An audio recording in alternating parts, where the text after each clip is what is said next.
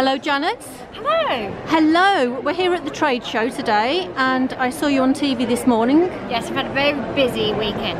A very busy weekend. Could you tell me something about how you started in textiles? So I've got a textile degree, but I specialised in knitwear first, and patchwork and quilting was my hobby, and knitting was work. So when I had the boys, I had more time to spend on my hobby, so I did more patchwork and quilting, and that's when I developed a real passion for it. So I've always been designing, and I've always been making as long as I've ever known. I can't remember not making.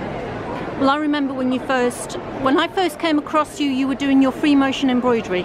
That's one of my first and favourite things to do on a sewing machine. So I call it drawing with your sewing machine. It's my favourite technique, and I add it to fusible applique. Now tell me about your lovely apron that you're wearing. My pinny. My pinny came about because I used to work from home, a little room off the kitchen, and I had two small boys. And my work is designing, sewing, making, painting, all lovely things. And you know what it is? You save the lovely things until the chores are done, and the chores are never, ever, ever done. So I realised that I needed to trick myself into feeling at work. And the easiest way to do that is to wear a uniform for the job in hand, and the easiest uniform to make is an apron. So I made an apron, very expensive white linen, and then I added my favourite badges, lots of precious bits of lace, and I've been stitching into it for about 7 years now, and it's become a really important part of my creativity and my process. I put it on, I've promised myself to be creative, and everyone around me knows that that is what I am going to do. I'm not walking the dog, I'm not cooking dinner, I'm not doing maths homework. I am being creative. So do you like doing embroidery as well as your love quilting? Everything. I'm a textile designer, so I love anything to do with stitching. I love crochet, but I'm hopeless at crochet. Love knitting, love embroidery. I will have a go at anything to do with fabric and thread. And your lovely books that you brought out to do with Freya, the dog. Yep.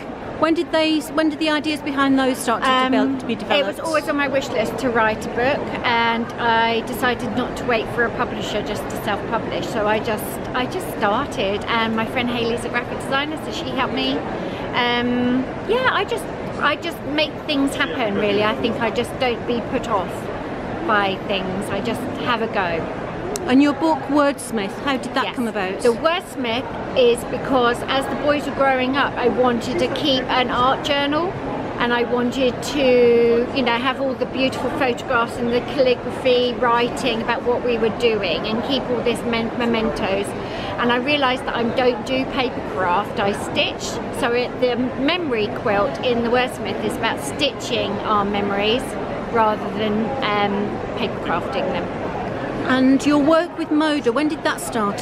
In 2012 I had a collection accepted, and I just sent in original paintings to them completely cold, just because I wanted to make some fabric, and I got really lucky, and she liked them, the design director liked them, and here we are.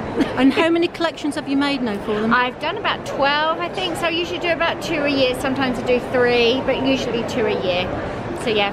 And you have an online newsletter. I do have an email club, and I do a free block of the month, which anyone can get, anybody can download. So you need to go to my website, and you can click on all the links and get my email club letter.